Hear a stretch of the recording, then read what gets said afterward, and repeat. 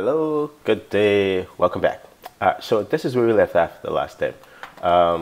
We're talking about how to do page layout with the div tag. And so, let me save. Look like I didn't save here, so let me save. And so what I did from where we left off was simply open up my div thing here and created a branch and commit. So I'll just make some changes here and say updated. And so we're going to continue today. And what I said the last time, that I wasn't going to delve into the div thing because we're going to find a better way of, in my opinion, of doing layouts. And it allows you to make layouts for large screen, small screen, and so on. So I'll just jump right into it and I'll show you why I didn't want to spend too much time with all the different options that you could do with a div tag, because you're going to use some layout some libraries that allow you to take care of some CSS libraries that allow you to take care of that. And I'm sure you're going to show you two of them. One is called Bootstrap. That's the first one I'm going to show you. And I started using Bootstrap a few years ago. And then afterward, I started using another one called Foundation. I'm not going to show you Foundation, because Foundation is very much like Bootstrap. A slightly different, but thing. And then today I use something else, and I'll show you the something else that I use, and then I'll tell you at the end why I use it. No, you are free to use anything you like. I've just shown you one way of doing things. I'm showing you the way I do things, and of course, as you start learning, it's best to do things the way you learn it at first until you really understand it, and then you can start seeking alternatives. So that's what I did when I started doing single page application, web application. Everybody I was following and learning from, they were using Bootstrap, and they recommended Bootstrap. So then I started doing Bootstrap, and then after doing Bootstrap for a while, I heard people talk about Foundation, and then I said, oh, I understand this well enough to go look at something else. I tried Foundation, and I liked it for a while, and so on. So let me just don't harp on that anymore. Okay, so let's create another branch. Let's create another branch, and we're going to call it Bootstrap, right? So I'm going to go here, I'm going to click, and I'm going to say new branch, and we're going to do Bootstrap. And this is to do our Bootstrap stuff. We're going to branch off of there, and then so that creates a branch. We're on the Bootstrap branch, and then we're not going to need all this style stuff here, because we're going to be just following along with the Bootstrap example and seeing how to do that. So let's do that. Let's open up our page here, and let's go to getbootstrap.com. I haven't visited this page yet from here. Okay, and you could see you could download it, blah blah blah, and all this other stuff. And I'm not going to do download Bootstrap. Let's click on getting started, and there's a sample setup, some code. Let me see, Bootstrap, blah blah blah. So this is if you're using the external. If you're not going to install it. So we're going to do it this way. Let me just copy this for now. Copy this. I thought there was a getting started example. Let me see if I can find that. Not download the source. Here, not here. Power.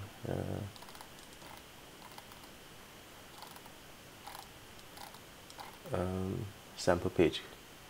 Yeah, okay, so here's a sample page, and we could certainly copy this and start with this. Let's do that. Let's copy this. This looks like an HTML page that's pretty much like we have already. Oh, that's my phone going off. Okay. Okay. So this looks very much like the page we have already. So let me just paste this here, and what we have is in the body of our page is this. So I'm gonna cut this out, and I'm gonna put it in the body of this page, and I'm gonna put it below this hello, because that's the only thing that they have in their body is hello world, and then they included some script, the jQuery script, and then the Bootstrap stuff. And so now I can get rid of this, right? Because we don't need that. Here, the reference to all that Bootstrap stuff, right? Reference to the Bootstrap CSS file for styling, and some reference to some Java stuff. we can leave the this Java stuff here. The Bootstrap reference, we're going to go back up to the top here. Because I don't want to download it, so link to Bootstrap CSS. So I'm going to copy that as it is, and there's some stuff in there that I really didn't need, but I'll copy the whole thing. Like I said, I'll leave the stuff about Java 8 in there. We don't really need it, but I'll leave it. And then this stuff on the theme is optional, but I'll copy this one. I mean, I really can copy both of them and stick them in there. I usually just use the one at the bottom only. And then I'll replace here, because this is, if you had downloaded Bootstrap, you'd be referencing it from your local directory, but we didn't download Bootstrap. Then I'm going to select all, and I'm going to say beautify. Okay, so that's all we pretty much need to use Bootstrap, which is just referencing some external library. The external library being this, the Bootstrap itself, which is the source. If you remember, no, I never showed you guys that. But anyway, source, pointing to the Bootstrap min.js file. All these other things are just the integrity attributes and so on. It's just so you can verify we download. But cross-origin scripting, we haven't talked about that. This other one is for theme. We don't need it. And this guy here is for jQuery.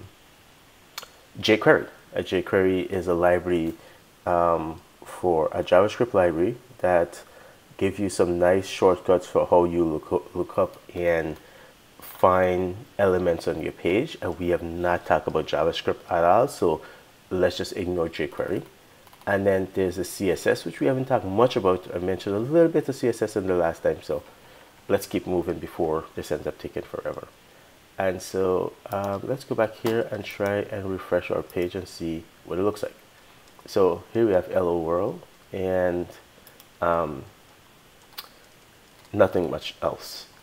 So one of the things you can do is, you see how everything is pushed up to the corner there? With Bootstrap, I can do a div, and I can say class, and I think container, and so I can say basically I have a container, and in that container I can stick this stuff. So cut, I stick it in the container, and I'm going to select all of it and say beautify it. I'm going to say save, and if I go over here, I don't even have to refresh, but you could see just simply by putting it, everything I had in this class container, now you could see that it put some padding around it, right? So this container class, you remember when we talked about styles, I said that one of the things you can do is, with a style, is you can create styles for, on this div, I actually put the style attribute and then put background color, for example, and then put a value, blue, for example, like that. Or what I can do instead of doing that, cut this, I can actually create a style, call it my color, or my background color, or background settings, whatever, or whatever I want. And then I could put that same setting here, except without this, like this. And now if I say I want to use that class my VG, I get the same effect. Okay, so with the class attribute, you're allowed to use several class name, each one of them providing some set of attribute override for that element. Of course, if I had an ID here, I could say ID main, for example. I could also use that instead and say pound sign main, and that's the setting for this. And of course, this class doesn't exist, so it doesn't have any effect. Okay, so what is happening is this container class is defined, in the Bootstrap CSS here. And if I could, well, let's don't waste time. Okay, so putting it in a container, give me this. But one of the things I want to show you is how to do the layout like we had before. We had this heading, we had a footer, and then we had some navigation on the side. And so how do you do this in Bootstrap? Well, let's see if we could revisit this. In Bootstrap, what you have is the idea of a row, and each row is divided into 12. It's called a grid layout, and so each row is divided into 12 cells, and you can say how those cells should behave on different size screen. This is not going to make a lot of sense at first, but trust me, you're going to start playing with it. So each row is 12 cells, and so what you do is you always create a row, and then within the row you create more divs that says what size that cell is. So for example, if this row for heading would be a row, and there's one div here, and the size of that one nested div is 12. It occupies all 12 of the spaced in or the cells. I can also say, well, here's another row, and it has 2 cells, and one cell is, I could say, on large screens or medium screen, this represents 3 cells, and this represents 9 because it must add up to 12. And then on small screen, maybe I want, as you go on a smaller and smaller screen, this to actually take up more and more. So I could say on small screen, my side navigation is actually 6 cells, and my content area is 6. Or I might decide that on really small screen, I don't want to show the side navigation, or maybe I want it to be on the top or different layouts, right? So let me just kind of show you some of that stuff. So here, I have within my container, that's padded. So I say that's in a container, but then I say div, and I could say class row. So I'm saying I'm creating a row, and then in each row, so the first row is, we're going to try to reproduce this setup. I'm going to say div class and column dash medium size. So medium size size, it's going to be 12, right? And this is going to be my heading. So I'm going to copy this, and I'm going to put it in here. And maybe I want to use H1 for this guy. And so let's see what we have so far. And then here you go, right? And notice how this takes over the entire row there, width. And then I could say, this is one row. I can say I have another row, div class row. And notice how this is going to fall below that. So Bootstrap have all the built-in cascading style sheets and setting to make sure that divs behave properly once you use these different class name, row or column, whatever. So in this row, what we have? We have 2 divs really, right? We have one for the site navigation, and we have one for the content. So let's just revisit that. So we have, in this row, we have 2, one for site nav and one for content. And so for our site nav, we want class column dash medium on medium sized devices. We want that to be like 3, for example. And then let's see, where's our site navigation stuff. Oh, this is all this good stuff here. But let's put this, maybe we want to stack these inside of on ordered list, maybe. Well, let's leave it for now. Let's I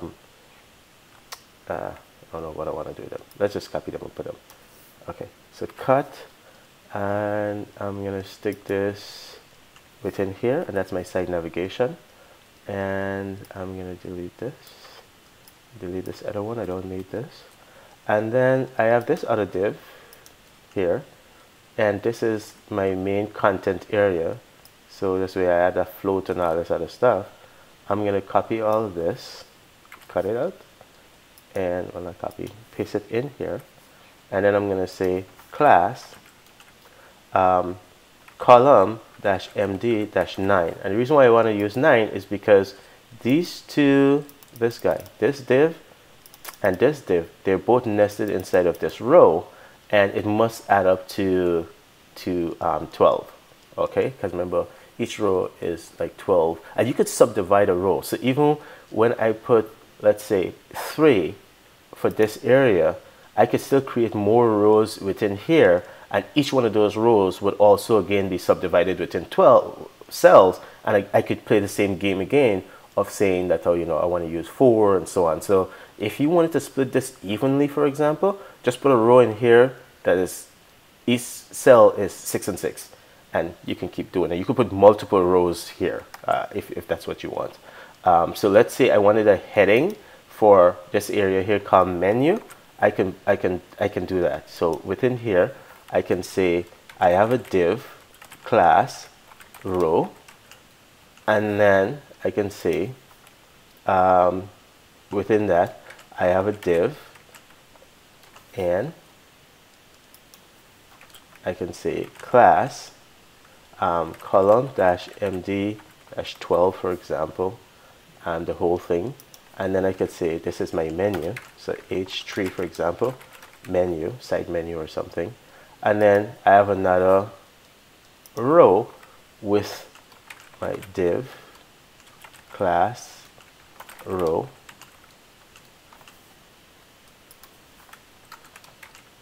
div class column md-12, and this guy is the one that have all my menu items, for example. So I can cut that,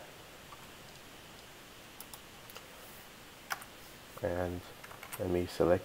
I don't know if I'll get to maybe this video is just going to be Bootstrap alone. I don't know if I'll have time to cover the other one. I have to do another video, but anyway, so I refresh, and now you can see this is, you know, you're not seeing any, I didn't put anything to back it, but you could see how the menu is offset from the content over here, right? So I think once you get used to the row column thing, it becomes easy. But you could see it how we don't have to do all the silly writing our own class data and style sheet, so we could delete this file, you know, right? Because we don't need that. And then the last one I need is for my footer. So where's the hello world? We don't need that. And just so you're sure that, oh, I am, like, you know, I'm not messing with you. Look at that. So if I select this class, it's that whole area. If I select this one, it's that whole area, right? And notice how it takes up the whole inside of that area, the side area. And this guy takes up just there only, right? That's my content area. And then I'm going to make one more div, and I already have one.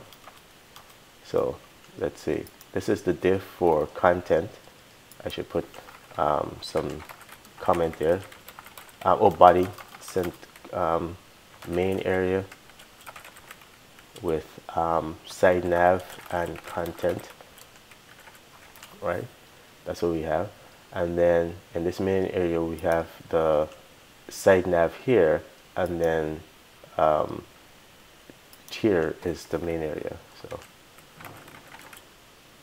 content area, sorry. So that's the content area, and this was our site navigation, right? So this div responsible for our site navigation, right? The whole div, right? And then now let's do body, and so we don't have to use this ID anymore because we're using class equals row. We want a row, and then we say div class column dash medium size that 12, for example. And then let me cut this and copy this, cut this out of here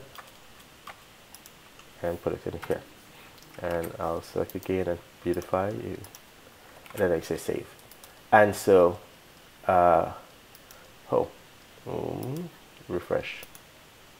Okay, and so our row is there for footer, and what I might want is footer to be center. So now I might use, you know, some ID. Let me see if there's a class already built in called footer. Maybe there's. You know, Bootstrap gives you all these nice things already, a number of things. So let's see, ID equals footer. Do they have something for that already? Okay, no. And so now I can say, I shouldn't have deleted my style sheet just now, but now I can say I have a ID footer and I want things to be text dash align to be centered. And this text dash decorate or emphasis transformation.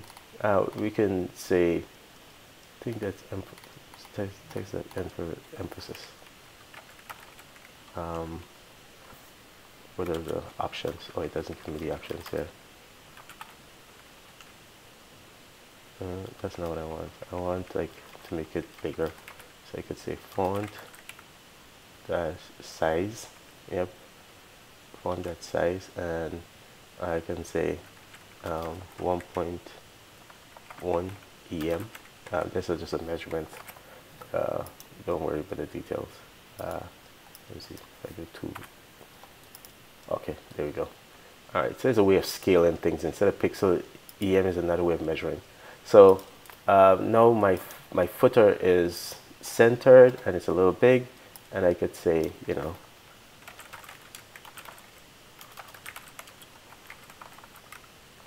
right? This is my page, and so you know, who knows, right? So I can do different things.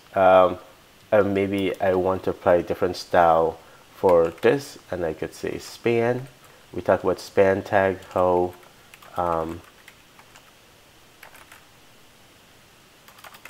let's call this owner, give the ID owner, and I talk about how the span tags can be used to nest things also, but it's not like the div tag. So there's an example of how I might use a span tag. So I want to apply a different style within this area, so I want that to be smaller.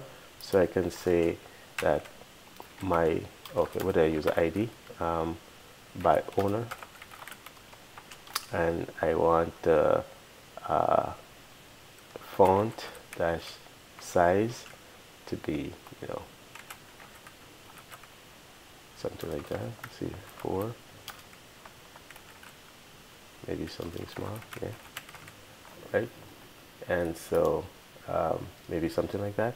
So now I've adjusted, even though the class itself says, right, says override, but let me wrap this up now, because we're already into 20 something minutes in this video already. And so so hopefully you get the idea. So I didn't get to show you some of the fluid stuff. So take for example, so I think you can say container dash fluid, and now this seemed to push it back to the edge a little bit, but one of the things you're going to see is, notice when the screen gets too narrow, how things flow around, because we say for medium size we want it to have a certain size. But let's put let's do this. Let's put on our menu something so we can see it, right? Let's say let's do class style, sorry, equals to background, no, border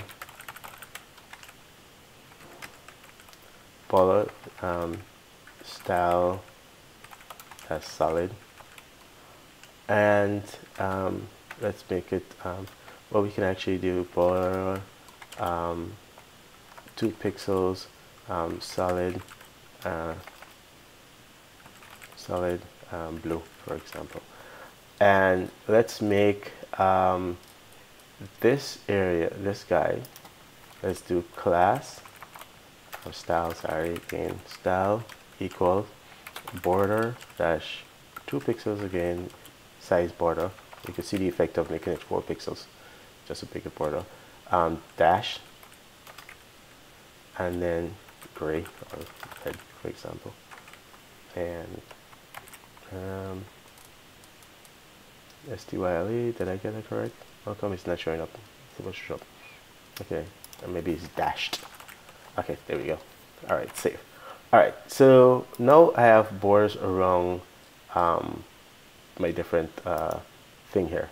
And so when it's on medium sized screen, notice what happens. We have, you know, about 3. So medium sized screens, all these different size screens, MD represents medium, there's LG for large, and I think there's another one for extra large, and then there's small, SM, and then there's SSM, I guess was really small. So you'll see all that stuff in the documentation for, and I'll show you where to see that.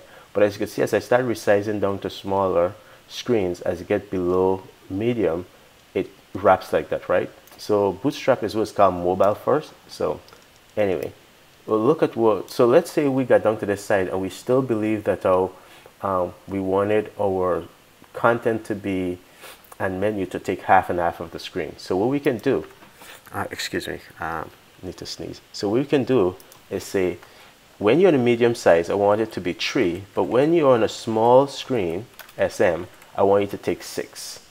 And of course, if you're on a small screen and taking 6, then we have to specify what this should be on a small screen. So when you're a small screen, take 6 also, because again, it needs to add up to 12. So for small screen, it needs to add up to 12. And there are things you can say like, you know, if the screen is a small screen, whether it should hide this one and show the other one. So I could say on a small screen, make this 12, take up the old thing, and then hide this one. So I could say SM on small screen, just hide. There's something small screen. But anyway, let's save that and refresh. And okay, I guess my content, my width here is too much that it's not subdividing the screen. Did I miss something? SM column that SM that small. Anyway, that I expected. Oh, there you go. All right. So you see, notice how it's when it's medium-sized screen, it's this, and then small screen, it's 6. It's half and half. Now, Bootstrap must have another setting for really small screen. So let's try the column that's SSM or SX, I think it is 6, and this column that's SX or extra small, I think it's SX, that's 6. So let's see. Oh, there it is, extra small, and so there we go. And so now I'm saying, you know, when you extra small screen, still split it, small screen split it, and then medium sized screen, do like that. Okay, so that gives you some idea of how you can have screen that responds to different layouts that responds to different type screen. And that's why I think it's better to use one of these layout libraries like Bootstrap instead of you trying to do this. You can certainly do this because they're doing it with the CSS and the different attributes you can set on a div, except you don't have to learn that. You just learn these simple classes that you use and you get the benefit. So if you go over here to the Get It Bootstrap website and then you go to I believe components, and then you go to not components, CSS, and then click on grid system, you can see exactly what I was telling you. You see, I used container before, and then container fluid. So this is fixed width, this is full width, and then the that row to define a row. And then here's an example of within rows, you have your column extra small, 4 or whatever. You can do, you know, offset and all these things large. And so these are the different screen size, the meaning of small screen and the meaning of medium size screen and meaning of large screen. And you know, to tell you, you could overwrite it if you want. And then all rows are 12, regardless if you subdivide them like I showed you. And so here's an example of with the 12 rows. If you want to actually have 12 cells, you would say column like medium size 1, and that just means that on medium size screen, this is how I want to divide, or 8 and 4, or 4, 4 and 4. And as you can see, it always adds up to 12, right? And here's an example of the class row, and then all the other size, you know, sub thing. So it's fairly easy, I think. And then here's how you can get layout for different size screen, as you saw we did, which says on really small screen, I want this to be the full width. On medium size screen, it should be 8 here, and on really small screen, there should be 6, and then it should be 4. And so you could see when you resize it this way, the result you get is just that. This takes over the full screen, 12. This is only half the screen. But then if I push it back out, you're going to see that it goes back to where, and then here, small screen, this is 9, blah, blah, blah. And so you could get you get an idea. And these are the ones where you can do offset, so you can have missing pieces right here. You said this is 4, but you want this to be 4, but you don't want it to be in the middle, so it's offset by 4. So because it's offset by 4, it still add up to that 12. And you could see, even when you use offset, it still have to, math still have to add up to 12.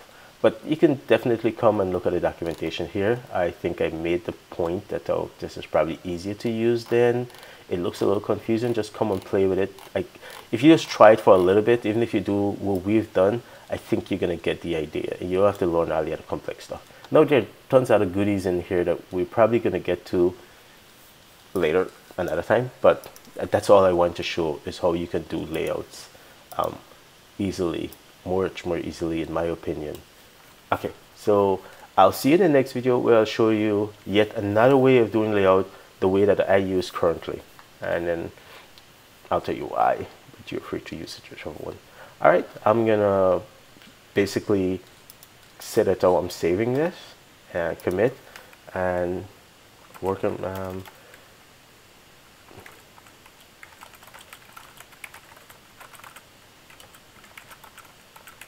library framework, whatever you want to call it. And that's that. And I'll close here, and then see you in the next video. Bye.